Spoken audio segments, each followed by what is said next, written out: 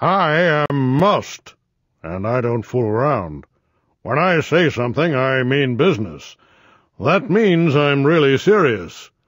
Say you see a sign at the airport that says, "All passengers must show a photo ID before boarding." That means you do not have a choice. You must show your photo ID, that's short for identification, or you cannot get on the plane, period.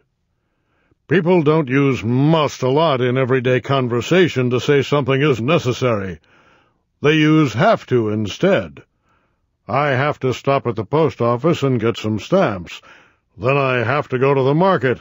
After that, I have to pick up my son at his school and take him to the dentist. Have to is also common in writing, but not have got to. That's pretty much only for speaking.